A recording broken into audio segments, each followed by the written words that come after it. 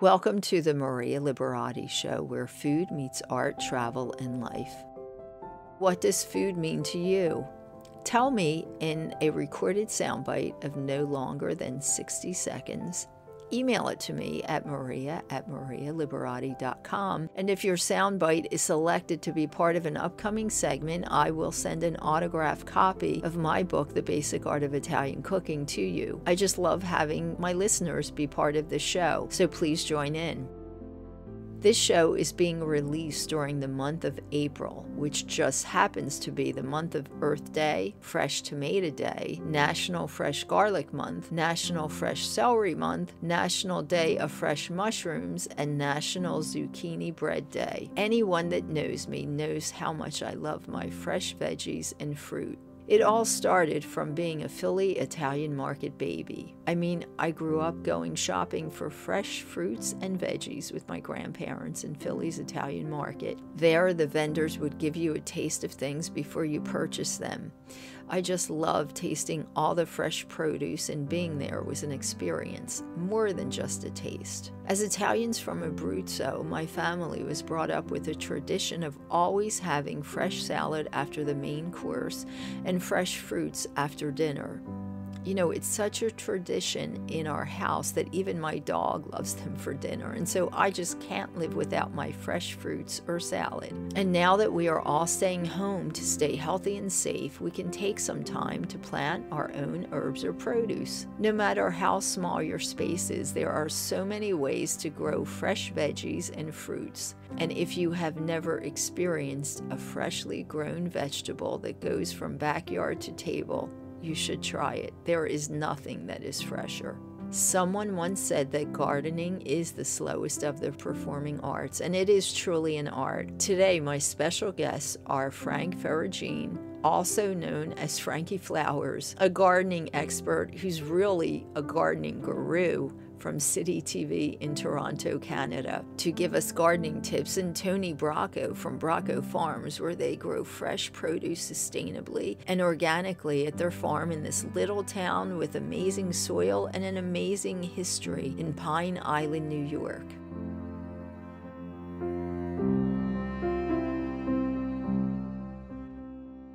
Hi, I'm really excited today to be here with Frankie Flowers, who is from City TV in Toronto, and he is a highly sought-after gardening and flower expert, and he's going to tell us some great tips about growing your own flowers and how to pump up your home gardens. So I guess I'll just let Frankie tell us a little bit about himself, and I love that name, Frankie Flowers. So Frankie, welcome, and thank you for being here and sharing your expertise with us.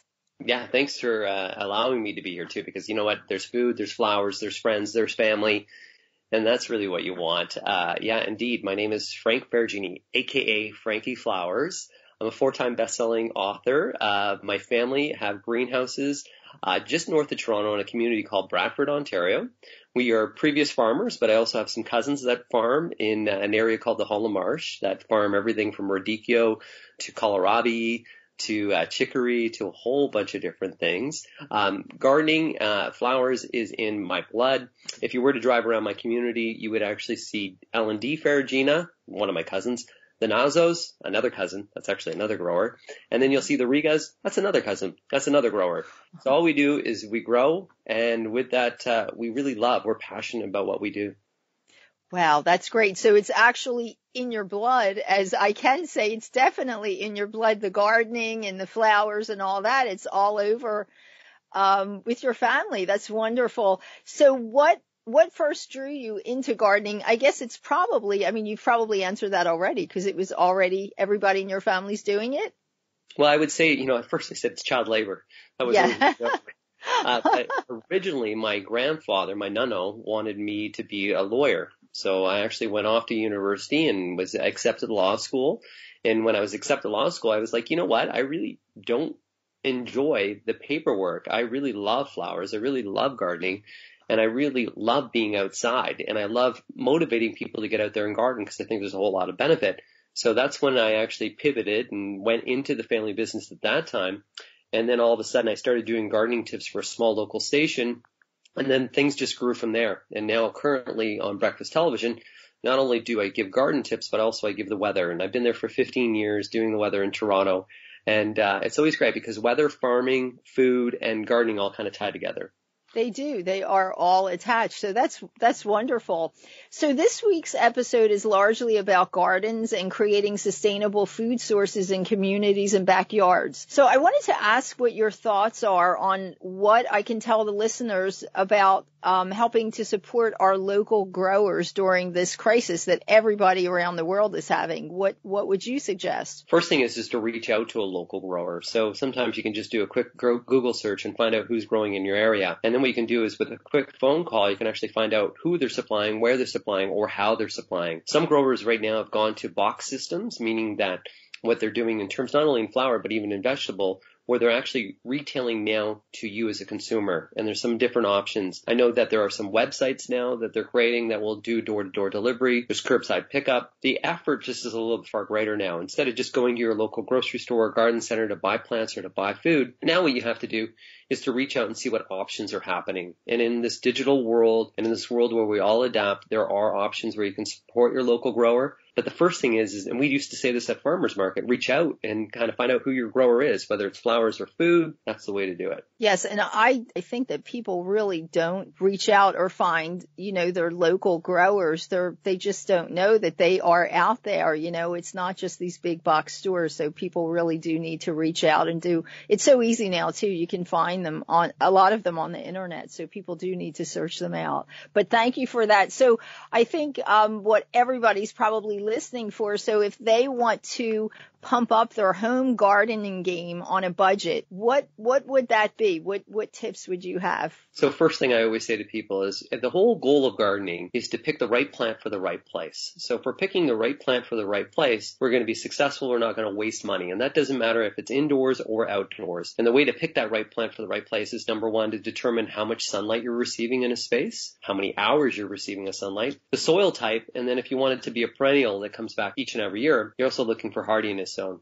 So that's going to allow you to curate your selections. If you're growing food, if you want to have a successful food growing garden, my biggest tip is you need 6 hours of direct afternoon sun to be successful. And I would say a raised bed is always the best way. A raised bed soil temperatures will warm faster. You'll have less weeds. They're easier to work with, and you don't have to bend down as far. Oh, that's great. A lot of great tips there. So with that in mind, tell us more about your garden coaching service. What's that like for those of us in the States or anywhere around the world who may not be able to schedule one, but I guess they really could do that through the internet. Yeah, I've done virtual, and that's what I'm doing right now. Yes. Is virtual garden coaching. And just to let you know, I've worked right across the country of Canada, and I've actually done some projects in the U.S. I even did some interior design work for Restoration Hardware here in Toronto, and also helped with one of their locations in West Palm Beach. So I'm familiar with it. We're all friends. But essentially what it is if you want to grow your own food, if you have a planting plan, if you just need some help, we'll just schedule a call. We can either go virtually or you send me pictures. We'll spend an hour. I'll walk through things with you. And then at the end of it, hopefully we'll build your confidence, and then we can do check-ins. We can actually even schedule check-ins that during the growing season, if you're having a dilemma and problem, I'll help you out on that end too. Wow, that's great. And that is really important because I notice a lot of people don't have a lot of confidence. So, they think something should be going a certain way or growing a certain way. So I think that's a great idea to have those check-ins to just give them that support, right? Yeah, so Maria, I compare gardening to cooking. So when you started out cooking, you start slow, right? How did you start with cooking? Where did you start? What do you mean by that? Like in my mind or the actual place that I started? The first thing you cooked. The first thing I cooked. Remember. Wow, that's really, I probably cooked when I was really young, like a boiled egg. I just imagine that could have probably been something I cooked when I was like 8 or 10 years old. But then you cooked more, right? So with gardening, it's kind of like that, right? Exactly. Exactly. Yes, you get more and more confidence. And I think that's what happened to me too, because I was doing that actually when I was living in Italy. I learned to grow more and more. And then I started, and you're absolutely right. I did that very thing. I just started by growing my own herbs, and then I went to growing all these other things. So you're absolutely right. So speaking of food and vegetables and herbs, do you grow any of your own herbs or foods, fruits, vegetables that you use in your kitchen? Absolutely. So right now, our garden season here in Toronto is we're a few weeks away before we're going to be really plugging along in the outdoor garden. But right now in my kitchen, I have a small little thing called the Click and Grow where I have had fresh basil there all winter long. So fresh herbs to me is key. I always say, if you want to look like you're a good cook and you're not a good cook, just use fresh herbs and people think you're cool. Yes. They're like, wow, this guy knows what he's doing. Yes. And then during the growing season, I always have tomatoes. Last year I did I did Trinidadian scorpion peppers. Ooh, that sounds interesting. Yeah, they're 2 million Scovilles, meaning that they are one of the hottest peppers out there. I grew them for fun, and then I gave them away to people, and I said, when I would hand them to people, I'd say, I'm not responsible. Meaning, beware. Yes. Wow. Yeah. Well, can I ask you, so how do you grow basil all throughout the year? I've had such a problem growing basil. So the Click and Grow, and there's other systems, there's Arrow Garden, and I don't get paid by these guys. So I just I just want to let you know that, full disclosure, I test these little systems, and it's an aquaponic system inside your home. And what that means is we're growing in water that has its own lighting system. Yes. So that in the winter months, the thing that we have the biggest challenge is we don't have enough light units, enough daylight out. But with this light unit, it's fantastic. And the key with basil and any herb is as they're growing, we got to constantly pinch them back. We're almost constantly got to harvest, stimulate new growth. If you don't do that, then they're going to get older, weaker, because we always need that new flusher growth. That's So you always got to give them haircuts, I call it. Yes. Well, that's a great tip. Yes, I've seen those aquaponic different things, and I've actually never tried those. I'm doing the old school way, but I will definitely try that, because basil is one of my favorite herbs, and I love to use it in the kitchen. So that sounds like that's one of your favorite herbs to use in the kitchen also. It really is. If you look at the history of the name basil, the name itself actually means king. And so it's the king. Yes. And to me, it is something that I really love. And my son who's 13 years of age, Gavin, he just goes and grabs pieces of it and just will eat. And, he's already has a pretty good palate so far in terms of what he does. And he's cooking already. So he loves cooking with it as well. Oh, that's great. So my last question to you, and I ask this to all my guests, is if you can share with us, what does food mean to you? Connection. That's so wonderful. I think food connects everybody. It's, some of my most memorable moments in my life where I just had this feeling of love, is surrounding about food. And if I really like somebody and it's a friend and I want to get to know them better, I usually say, let's go for lunch. Over food, I've had great conversations, and food is what even connected me to marry a woman. So, it's amazing. And I'm an Italian as well. So I always say I'm only half Italian. My mom's name's Alice. She's not. But food is everything. My family would fight with each other because they're in business together. And then they'd look at each other and they go, hey, what's to eat? And then all the fights would be done. Yes. Oh, I love it. That's great. Yes, that's the way we Italians are, definitely. Yeah. Well, Frankie, thank you so much. But lastly, can you tell people, I know you talked about Breakfast TV in Toronto. Where else can people find you if people can't, don't have access to finding you on TV in Toronto, like people anywhere in the world? Do you have a website? Can you give us the URL? Yeah, it's frankieflowers.com. So frankieflowers.com. Super easy. You can find me there, and there's connections to Twitter, Instagram. I do weekly Facebook Lives as well, answering gardening questions. I'm here for you. Let me help you take you through the garden path.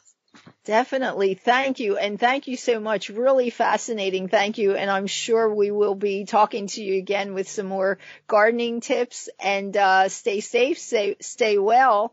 And, thank you so much for joining us. And, we will be talking to you soon. Thank you, and bon appetit.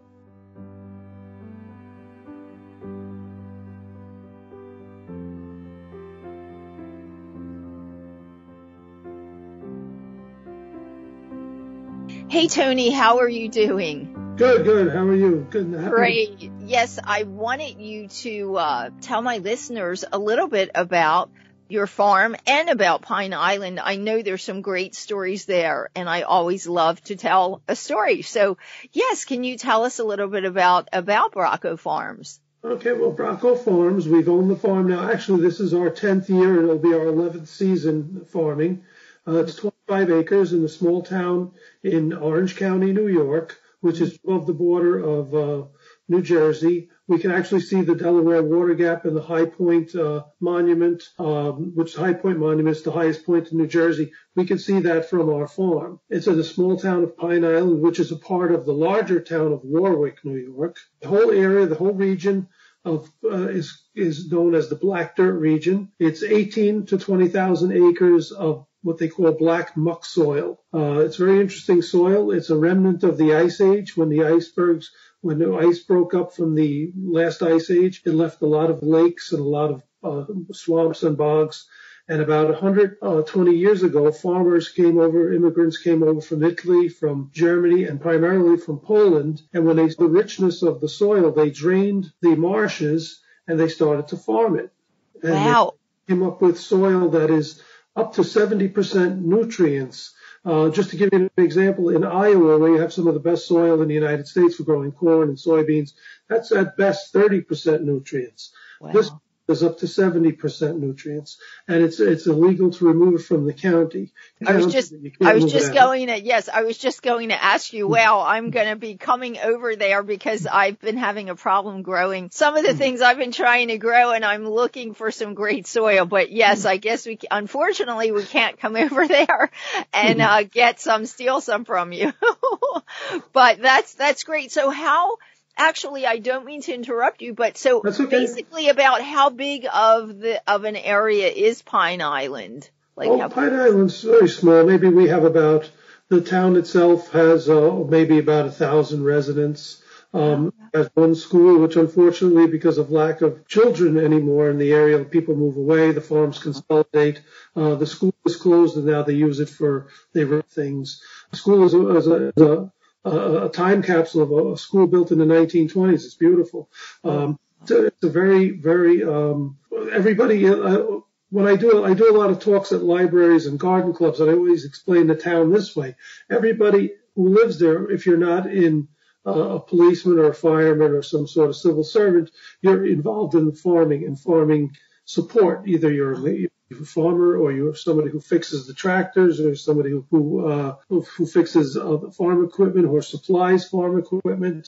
Everybody in that area, it's like its own little ecosystem, its own little business hub, and everybody's involved in farming, which you don't really see in society today. And no. The thing is that it's only 45 minutes from downtown Manhattan. So. Oh my good. Oh wow. That's wonderful. And as I mentioned to you, as we were chatting before, we have a few of these. I mean, I've never heard of a place like this. Maybe there is somewhere else in the U.S., but people don't appreciate or realize, they think all of these things are just in Europe, but we do have some little very interesting spots that are really not well known, that it really pays to pay attention. And, these are places in our backyard. Like you said, it's 45 minutes from Manhattan. Who would have thought? These are really interesting places to spend your time and go to, visit or take notice of or appreciate. So now, can people come to the farm, or is it just for, can people come? I think they can come and purchase fruits and vegetables. They can purchase. We have a farm stand. We approach it. We have like a 3-pronged approach with the farm. We do the off season and even sometimes during the season. I'm engaged by a lot of libraries and garden clubs and corporate lunch and learns. A lot of people are interested, especially now, in starting their own gardens. Yes. So the thing when you own a small farm, you don't use a lot of mega equipment like the large farms, your big combines, things like that. We have a tractor, yes. We have a set of discs for tilling the soil. We have a plow. We have certain things, but they're on a smaller scale. But there is a lot of tools because of the size of the farm. We use a lot of hand tools. And a lot of these tools that we use at the farm can be easily adapted to be used in a backyard garden, but yet they're not as readily available like you wouldn't find them at a local garden center or Home Depot type store. You'd have to get them from a supplier, but they're no more expensive than you would find at those stores, and they make the job a lot more fun and a lot easier. So that's what I do in my talks. Oh, wow. And the second thing we do is we supply a lot of farm-to-table at restaurants, golf resorts, and other type of resorts with our vegetables. A lot of them have restaurants, organic, and that's where we come in. We supply a lot of naturally grown produce. And the third thing is our stand. We open the stand in the summer. We sell direct to the public that come in. You know? Yes. Oh, that's wonderful. Yeah. So I wanted to know because I think that, everybody wants to go to these faraway places, but hey, they have a place like this in their backyard to come and get fresh fruits and vegetables that are really, really hard to find. So it's definitely worth a trip. And when this crisis is over, you can be sure I will be one of your visitors because I wish, I wish really I could get out there now. But hey, when the crisis is over, as I said, I will definitely be stopping by to get a sample of everything there. So that's going to lead me to what started you in this industry and getting into farming? What happened was, I come from my family is Italian, and my mother, I'm a first generation American. My father and his whole side of the family came over after the war, and my mother's side of the family, I'm second generation from that side of the family. But in Europe, particularly my father's side of the family, they were, my grandmother, they had a large farm. And we're from the area near Trieste, northern Italy. Yes. Area there, we're Dalmatia. And after the war, unfortunately, everything was lost. But they had a very big operation where they had olives, and they did a lot with wool and growing of grains and things of that type. So when they came here, I was always exposed gardening as a child. We always had big gardens. Yes. My grandparents on my mother's side. And I always, for some reason, I don't know why, but I always loved it. Even as a teenager, I had a garden, or I worked parents' garden, and my father, he knew how to graft vines and trees, and so I learned everything from him. And at some point, I didn't go into agriculture. I describe it this way. I'm a graphic designer by trade, by vocation, farmer by action. The farm, I was always looking for, and my wife will bail me out on this one, since we were there, I always had this thing I wanted to get a farm. And so I took me years and years just to find the right, of course, price was a consideration. You have to work with budgets and everything. So about 10 years ago, we just stumbled on this little place, we said, the price is right. It's close to home. I kind of drew a circle saying anything beyond 50 miles will be too far to travel, So right. Yes. We looked at it that it's 45 miles from home. So we go there during the week, primarily in the summer and the spring, and to do our planting, maintaining, and others. And when I'm not at the farm, I'm doing my graphic design projects. So that's great. And I know it's interesting that you said you're a graphic designer because and you do the gardening and farming, because the famous painter Claude Monet had said that my garden is my most beautiful masterpiece. So, art and gardening and farming are very related. I mean, it's beautiful. Absolutely. So it's definitely there's a relation there. So can you also share, I know I saw some things on your website about eco-conscious farming. Can you share with my listeners, give them a little bit of an idea of what eco-conscious farming is? Well, what we do is we try, even though we're not certified or organic, we follow all the practices of the USDA and the European Union by not using any commercial or synthetic pesticides or herbicides or fungicides. If we have to use anything, it's only natural, non-poisonous to human beings or to animals.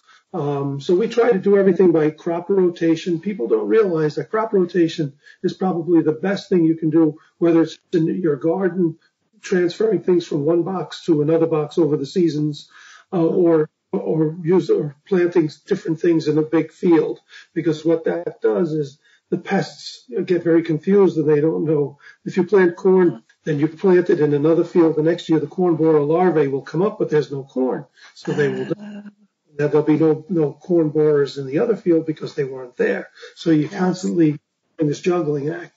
And then in the event that we do have to put some sort of pesticide on, we will use only something that's created naturally. For example, one of the big ones that we may use, which we will use sparingly, is called pyganic, and it's made from pyrethrum, which is a byproduct of the root of the marigold plant. So for some reason, the potato beetles and the other types of bugs don't like it, and it either kills them or repels them. So we'll maybe use that once or twice a season only on one particular thing. I think the thing that gets infested the most is eggplant. For some reason, they love the eggplant leaves. Everything else, if they can't find the eggplant, they'll go to the zucchini. But they don't touch the tomato, they don't touch the peppers, and they don't touch the corn. Which is really, what kind of bug is this again? Or it's called a Colorado potato beetle. Well, you know, I've had problem with I cannot grow broccoli or cauliflower. Do they go after? Because I know they just chomp all my leaves and like I'll go outside and it's just gone, the whole plant, and it's like yes. Yes. You know, when you have that kind of infestation, then you have to take steps because you'll lose your crop. So there's a commercial grade of pyrethrum, which you can get, a consumer grade, I mean. Yes. Local garden center called pyrethrum. And that is just a more watered down version. And that'll repel them. The only thing when you use the natural things as opposed to the synthetic is you have to constantly apply it, especially after a rain, because it'll wash away. Because the commercial ones and the synthetic ones use a lot of petrol products, a lot of oil products to keep the residue stuck to the plant. Oh, yes. Okay. That's what you don't want to happen. You want to use something that will wash away. So you have to apply it a little more often. So what? But at least it protects the crop and you're not poisoning yourself. Yeah, exactly. And it's like anything else. I mean, if you want great fruits and vegetables, it takes time. So you're going to have to take some extra time. And, but yeah, that always, I love fresh broccoli. And it's like, I see this fresh broccoli growing and then the next day I go out there and it's just gone. And it's like, oh my gosh. So now I know what to do. But one thing I did want to ask you, yes, I did look on your website and it's very interesting because I know you do these talks at different libraries and all and helping people that want to have their own home gardens. And I think that's so important now, not only because of, with the crisis, some people have more time to spend at home and gardening is such a therapeutic thing, as well as it's healthy because if you are producing your own herbs and vegetables, it's very healthy for you. So I wanted to ask you, if you could give us or give my listeners some tips on just some basic tips. I mean, the one thing that the pyrethrum, is that what you call that? Yes, that's definitely a good something for people to go to, but just some tips on, now that we're home for aspiring gardeners, what can you do to, start a home garden? Like if somebody's never done that before, just some things to do, some maybe small steps somebody could make that has never done it before, maybe intimidated by starting. Right. Well, you start small. Start with, before I had the farm, I lived in Nutley, New Jersey, and I had a small garden, maybe 25 by 20 feet. And what I did was I just went out and I bought myself some simple planks of cheap lumber, number 2 pine, let's say 2 by 8 by 8 feet, 2 by 8 inches by 8 feet. And then with 3 boards, you can make 1 box. So you make each box 4 by 8. Yes. So when you screw them together, you lay them on the ground, level them off, and then fill it with either break up the soil that was there, and if it's too rocky or it's too much clay. In this area, in New Jersey, there tends to be a lot of clay. So I remember what I did in Nutley was I put my box in, I leveled it off, and I put little stakes to hold it. And then what I did was I would dig down about a foot, and then I would take the clay out, and then I went to Home Depot or one of those garden places, and I bought I have a simple mix for each bag and for each box, where I would take 1 big 3 cubic foot of peat moss, like 8 bags of topsoil, a few bags of compost, 1 bag of cow manure, mix that all together, and then put the box. And then I would sow nice soil. And then I would make a compost bin. And then in the compost bin, take all the table scraps that you can, eggshells, any vegetable scraps, and banana peels, whatever you can throw in there. Keep it going. Leaves, whatever, grass clippings, mix it all together. Make a 2 foot, 3 foot high little bin, and then you take it to the bottom. And I was constantly adding that as it would mature. After a few years, I had a nice little. I didn't have to buy any more soil because I was just using my own compost. And the thing about doing a raised bed is it's inexpensive. The boards are only a few dollars a piece. Yes. $5 or $6. Maybe for $20 you can get a whole setup. Yes. And the soil is $1 a bag. Topsoil is not that expensive. Yes. And what you do is, and the reason I like raised beds and they're framed in is it keeps a lot of the small pests out, like little rodents or little moles or little, animals that can get in. Also, it's higher off the ground because a lot of people, I have to be honest, because unfortunately a lot of young people don't like doing gardening. Yes. They're not exposed to it for whatever reason. They're just not interested. Even my talks, it's just a lot of old people coming in, the older people, I should say, but they don't bend down that much, you know what I mean? So we'll do a raised bed and use some of the tools that I show you here. It saves your back, Yes. And it gives you control, so you don't get a lot of erosion where things are going to run away. The soil's going to wash out. It gives you a lot of control. It contains everything. Yes.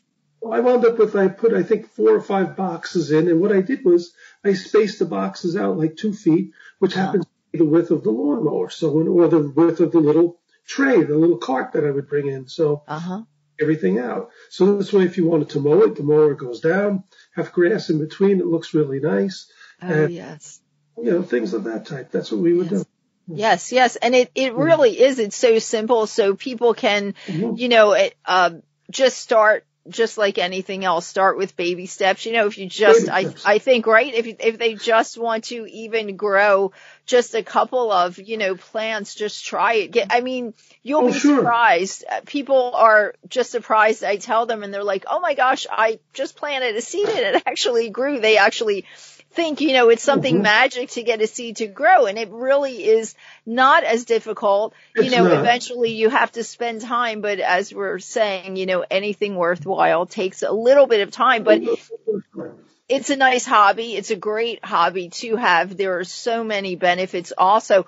One of the things I did want to ask you too, with your expertise, are there any trends like in vegetables or fruits or anything that you could tell us about?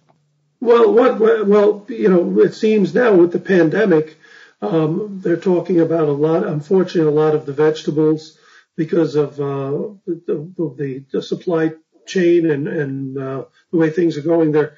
If you've seen in the news, they're destroying a lot of them because they can't get them to market, or oh my gosh, there's a lot of problems with that. For example, in our county, we have 11 dairies, and in New York, raw milk is also legal. So a lot of people from New York City to get the raw milk, which is not treated or pasteurized or anything. Yes. They have to dump 9,000 gallons a day because they're not selling it. Oh my gosh. What a waste. So, yes.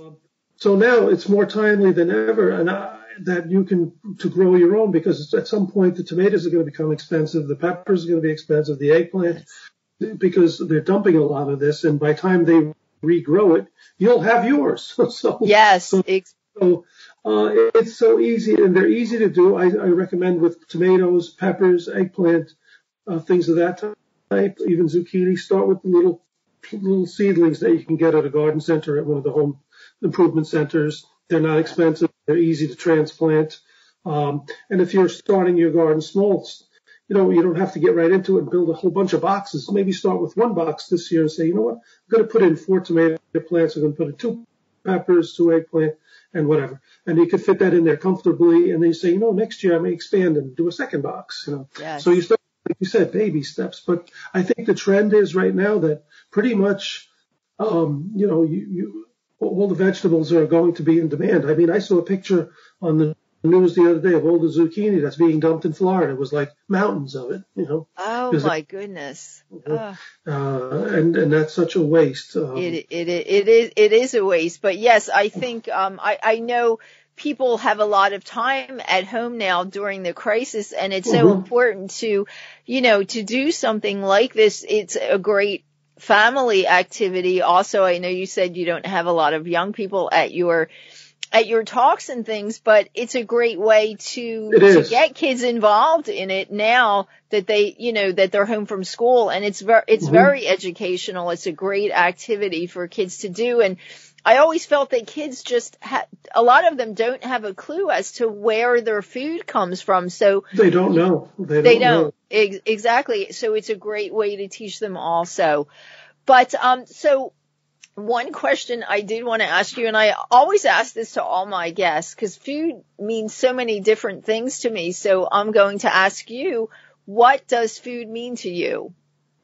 Well, there's nothing like having fresh food, fresh vegetables, and available to you if you can do it. And that's where the gardening comes in, because if you taste the difference between a tomato that comes from the supermarket as to one that you can grow yourself, it's day and night. And it's pretty much the same with a lot of the vegetables that you can get, in the store. So if you have the chance to grow your own, you will see the difference, and it will make you appreciate it even more, because we have a pet. My wife we joke we have a pet guinea pig, and sometimes my wife would buy him broccoli from the store, and he wouldn't eat it, and then we gave him broccoli from the farm, and he would eat that. So that we don't know.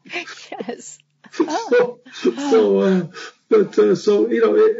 we have to. I tell this even at my talks. We all have to do the best we can. We're all not going to be farmers. We're all not going to be gardeners. But we have to do our homework and always try to find a place where a farm stand or a local farmer or a local greengrocer that you can trust, where you can say, did you know where this came from? I really need to know, because I don't want to be poisoning myself at some level. Yes. So do a little bit of legwork, and people can, people seek us out all the time. There's other farmers in our area. There's other farmers here in New Jersey, and there are great farms out in Pennsylvania, Brandywine Valley and all that. There's great places there, where you can get fresh, organic and naturally grown produce. So, yes. But we don't have to, it's the society we live in. We're trapped sometimes, especially in the winter. You're at the mercy. When I was a kid, we used to eat seasonal, so you didn't have to make in the winter. You had, a lot of beans and a lot of things of potatoes and things of that type, Yes. And you did bring out one point that I think is really important. Throughout the U.S., there are lots of these small farms, small farm stands. And right now, it's so important to really support the small local farmers. And it's a benefit for you as well, because you know who's producing the products. You're getting fresh, locally produced products, and it's really, really important right now, especially, whether you're going to garden yourself or not. Most of the time, people aren't going to grow everything. They're going to try and grow a little bit of something. So for anything else, it's really important to promote our small local farmers, no matter where you live, anywhere throughout the country. And actually, since this show is on the internet, actually throughout the world, really promote your small local farmers. So that's great. Definitely. So can you, I want our listeners to be able to come and visit you, but also to find your website. Can you tell us your website? Sure. Our website is www.braccofarms.com, BRACCO.farms.com. On Facebook, and we're also on LinkedIn. We have presence pretty much on those three venues. Great. And I will also have a link to your website on my website where this episode is posted. So they'll have the link there, but just in case they want to get there sooner, that's the link. Well, Tony, thank you so much. And hopefully I will get to come and visit. It sounds like Pine Island and Bracco Farms sounds like such a special place. So I'm hoping. It is a special place. Yes, it does. Wonderful. And I'm definitely hoping I get to visit one of these days. I hope you do too. We'd love to have you. Thank you so much. Thank you so much for visiting. And I'm sure we'll be coming back to you for some other updates and more information on gardening. Anytime.